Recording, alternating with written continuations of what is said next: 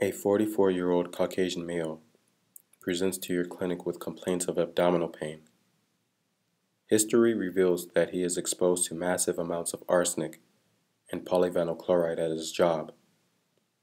Imaging reveals a tumor. The tumor is biopsied and stains positive for CD31.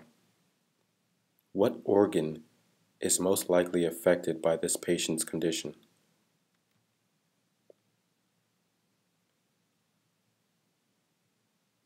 Liver. Liver angiosarcoma is a malignant neoplasm of endothelial type cells that line vessel walls.